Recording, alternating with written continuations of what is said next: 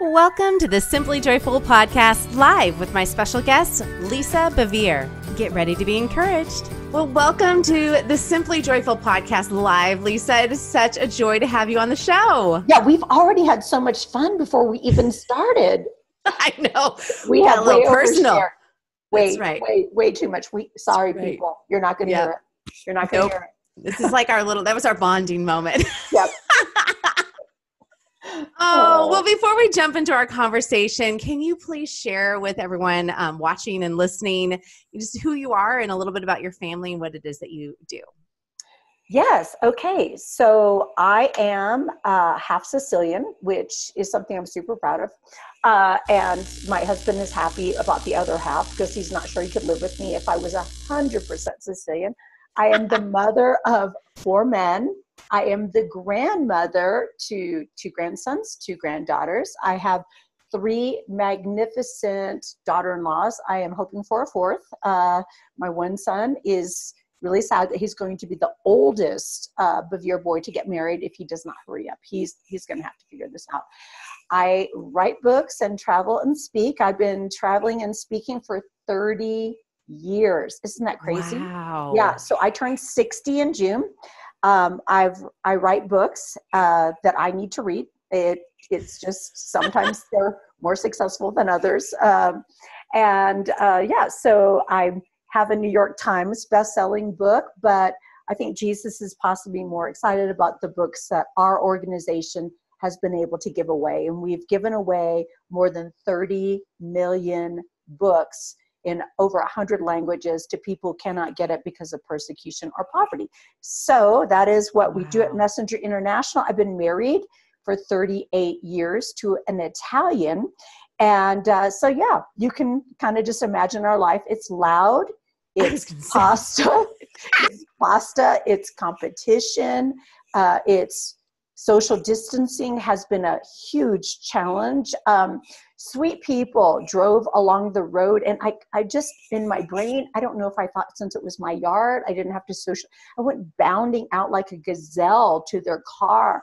And I was like, hi, are you moving into the neighborhood? And I was full on, like, 1.5 feet away from them. And I tried to shake the guy's hand, and you could see his wife frantically putting up windows, like she put the kids' windows up. And then he said, we're supposed to be social distancing. And I was like, oh, you're so right. You're so right. So I'm glad, Kristi, that you are not in the same room with me, because as an Italian, I might have kissed you on both cheeks. So it's good. It's good that we're separated.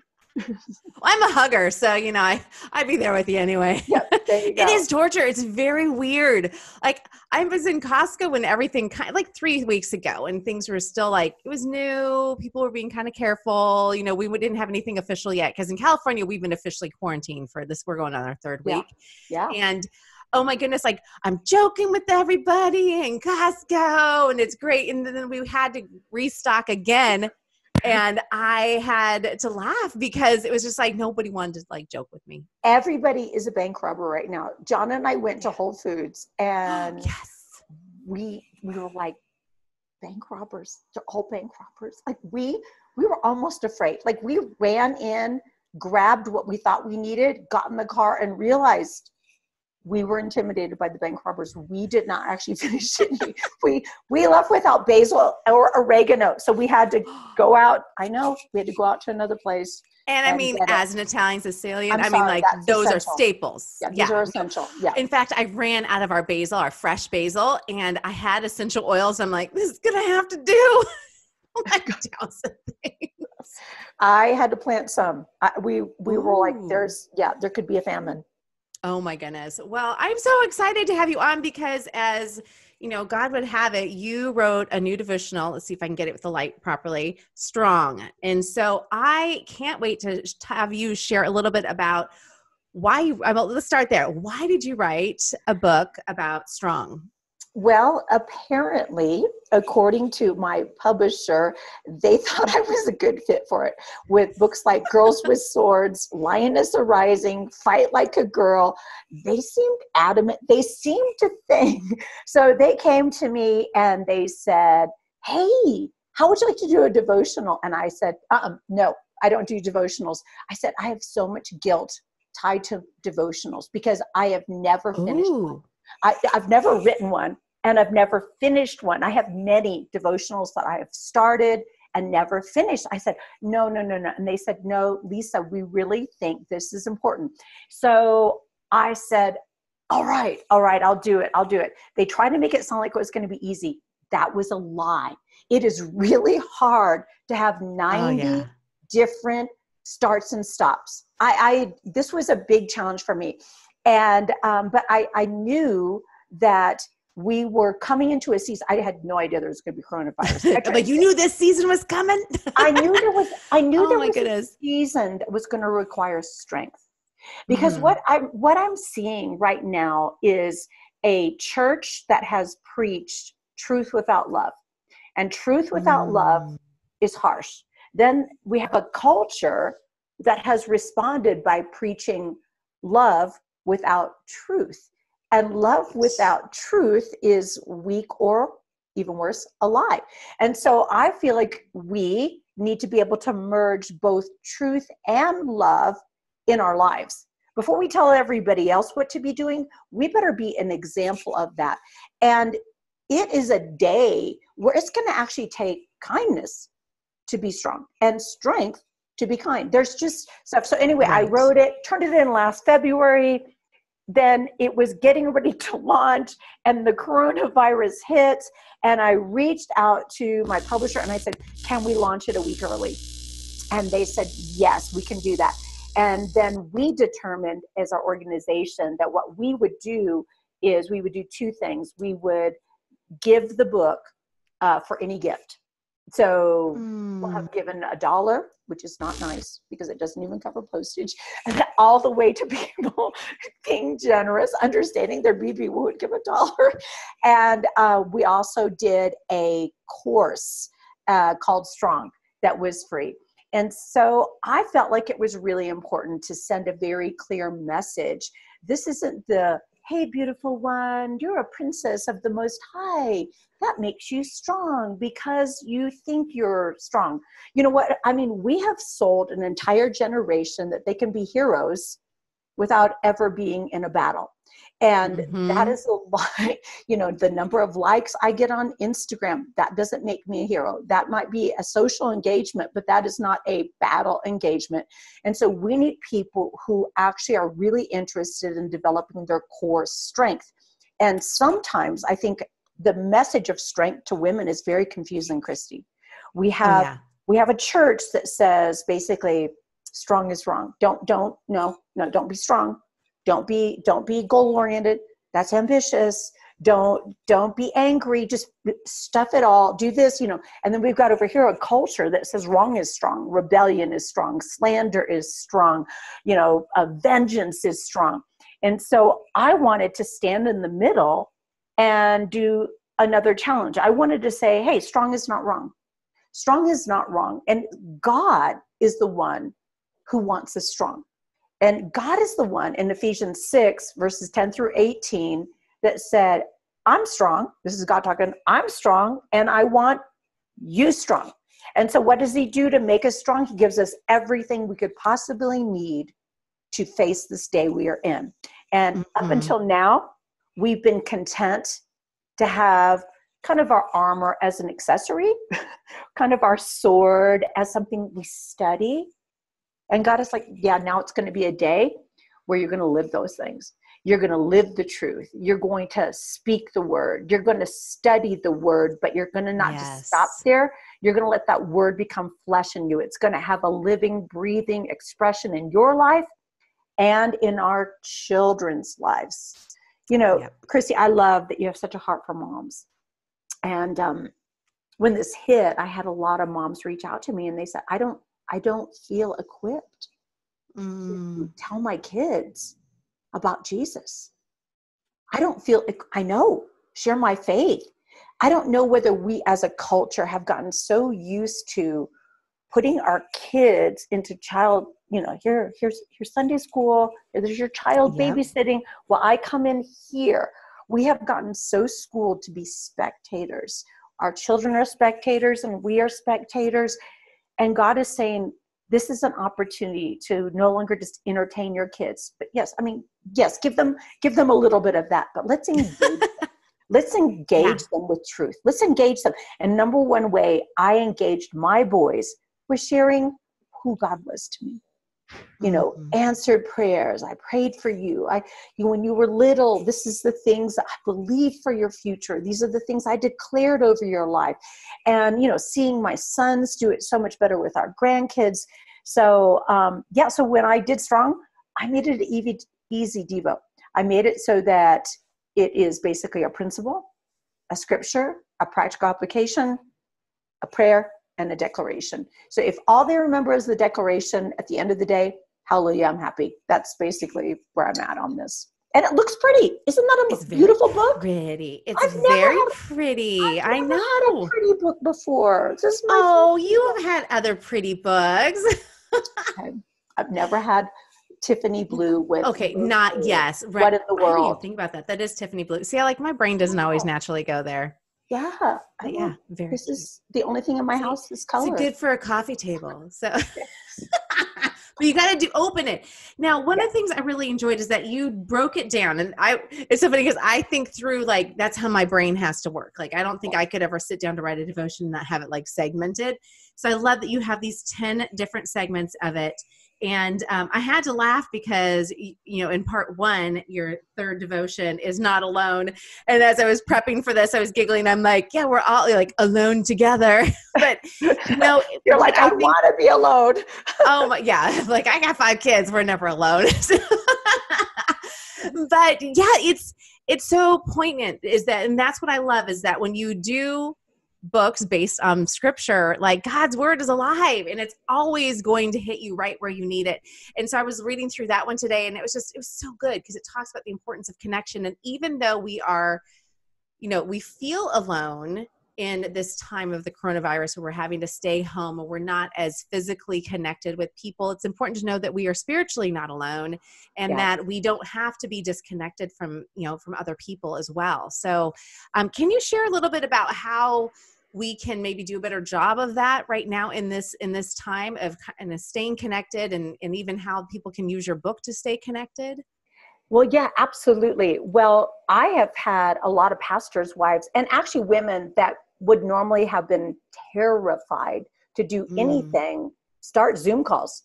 And I have somebody who's doing it better than me. She's got 200 women on a weekly basis on a Zoom call going through my book.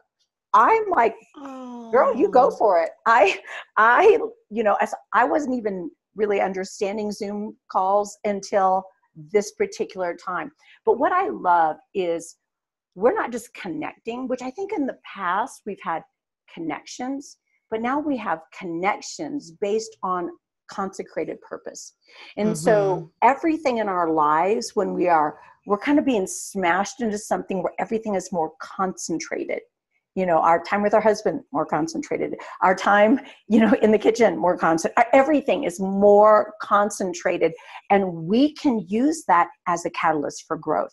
And so I've watched women tag other women and say, hey, I'm doing this Devo. Do you want to do it with me? And they'll have all these people are meeting each other on my Instagram, which I love, instead of them fighting one another on my Instagram. They're usually nicer on Instagram, but occasionally I get some people, but they're connecting. They're saying, hey, I miss you. Hey, I'm tagging you. Can we do this together? And, it's also on Audible and it's also on electronic books. So if you go to Amazon, you can get Audible and you can get the ebooks. They are sold out of it until April 28th of the I think most physical books are sold out right now. And so just get the Kindle. They're trying to get the important things. Or they can come to Books A Million, Barnes and Noble. Okay. April 15th, they can go to Target and they can get it from us. We bought a bunch of them. I have to go sign 2,000 today. I'm going to go sign 2,000. So I'm eliciting fingers. Yeah, it's not going to be pretty signatures, but they are mine. And I've got my daughter. That says my name. It's like this. We're doing it. We're just doing it. It's like a dance. We're doing it. But yeah, my son and my daughter-in-law, so that I don't have to social distance. Or else it'd be throw the book, catch it with gloves. I mean, I think they might be wearing gloves, but yeah, it's a crazy time. So yeah, I love that. And then I wanted to give, well, I didn't know this was going to happen in such a powerful way, but moms tools to talk to their daughters. Yes. I don't know. We tried to do a family devotion one time, and I'm pretty sure I got in trouble during one of them. And then one of my sons got in trouble. I got in trouble for not paying attention. I got in trouble for laughing. So the thing is, it needs to be more organic. And the way this book is divided up, it is 90 days, but like you said, it has sections. So you could jump into a section and you could start and just say, I want to know strong in battle. Let's go on that. Or I want to know strong in holiness. What does holiness even mean in this day and age? What does that look like? And so, so I love that I had the incredible honor and opportunity to do this. And yeah, it's been scary and amazing. I love it. Well, I feel like I could talk to you all day, but I don't want to keep you because now I know you got to go exercise. You got to go exercise. Oh my goodness. Oh, well, thank you so much for taking time to share with us today. So awesome getting to meet you. And anything else you want to kind of leave our audience with, like any final words? Yeah, I want to say something to all the moms out there that don't feel like they can.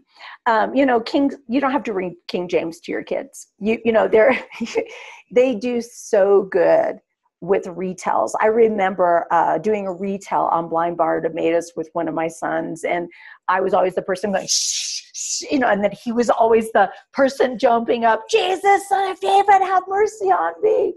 And I invited some other mothers to just share some of their stories. And one of the stories that was so beautiful to me was this one mother was reading to her 4-year-old son and her 2-year-old daughter, and she was doing a retell of the story of Daniel, and how Daniel was forbidden to pray. But he said, no, I'm going to have to keep praying. And so they threw him in the lion's den, and how God shut all the lions' mouths all night. Daniel was there in the morning. And she said her 4-year-old son just looked at her and jumped up and said, I'm going to pray right now.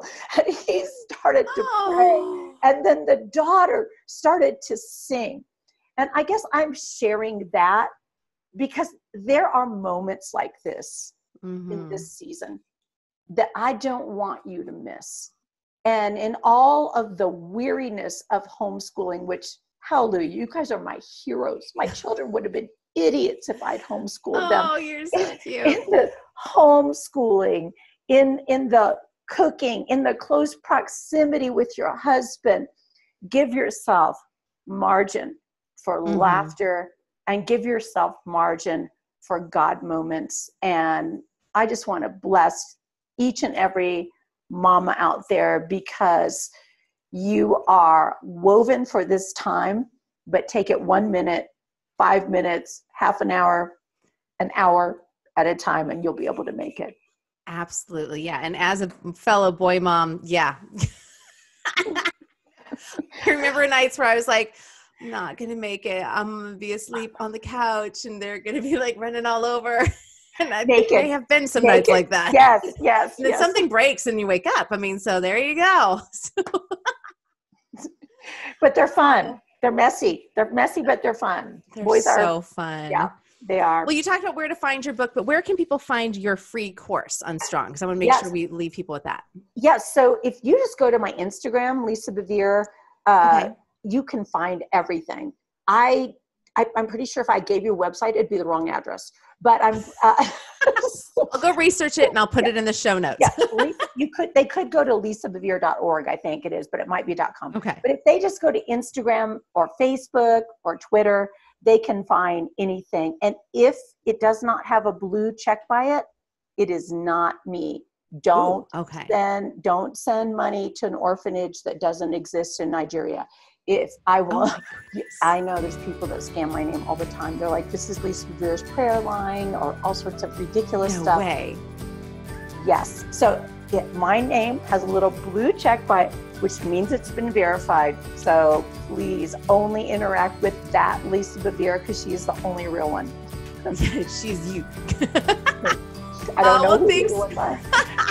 I love it. Well, thanks so much for coming on the show. Kristi, I loved it. Thanks for everything you do for moms. Thanks for joining us for this episode of the Simply Joyful Podcast. Be sure to check out all the episodes available by going to simplyjoyfulpodcast.com. Also, be sure to subscribe here on YouTube so you don't miss all of the other videos that we have coming your way. Have a great rest of your week, and don't forget to live simply and be joyful.